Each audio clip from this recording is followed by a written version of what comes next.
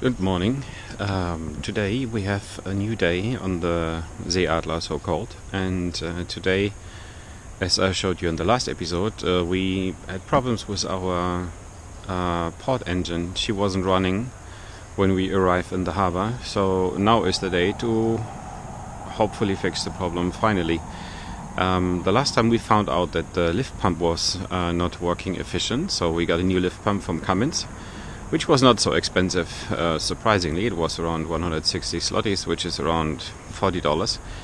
And I'm going to install it today, and I try to capture as much as possible and cross the fingers that the engine is going to start up later. And then we're going to tackle some other issues. Stay tuned. Welcome in the engine compartment. I want to show you my two proud 6PT Cummins engines. And here's the starboard engine. She's running quite reliable, and she has only 400 hours. Besides that, she's already 13 years old. And there we have the heating system for the boat, which I didn't start it, but it's going to heat up all the radiators in the cabin, so you can use the ship all the year.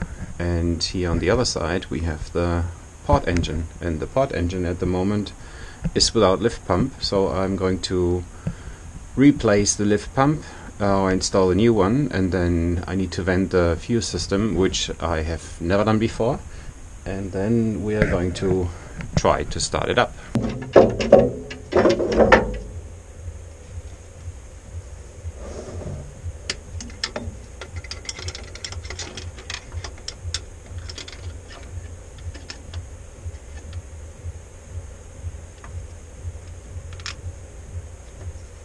Das ist ja mal geil.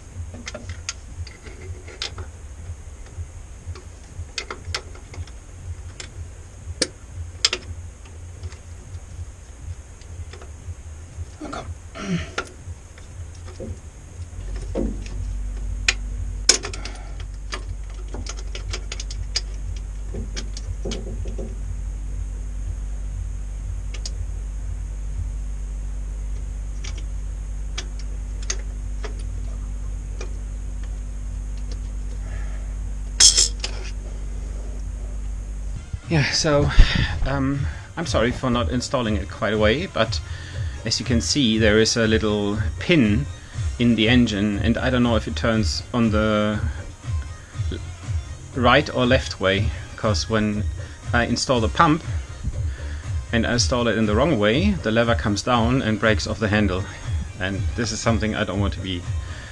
So I need to connect my camera with my phone, then I will start the engine, and you will see how the device inside the engine is turning, and then hopefully we can figure out in which way I need to install the pump.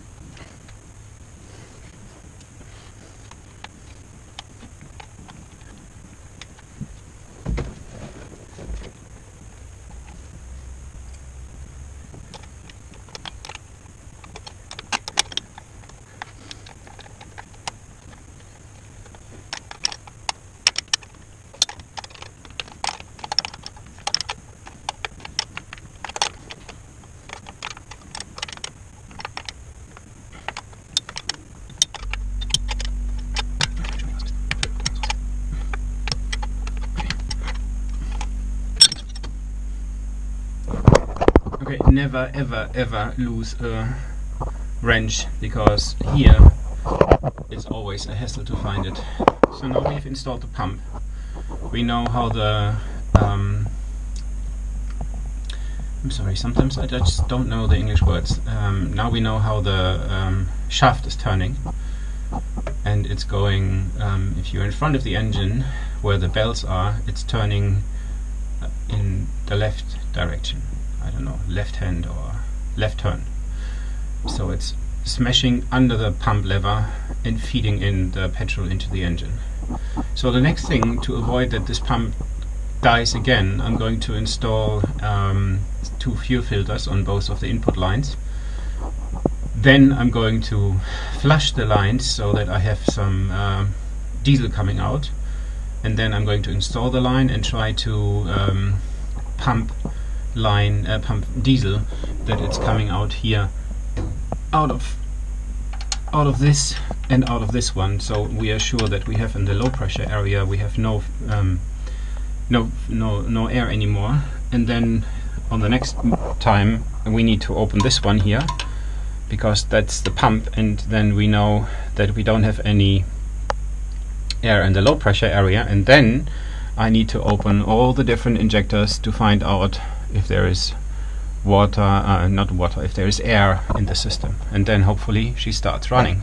So cross the fingers, and I love working in the engine room.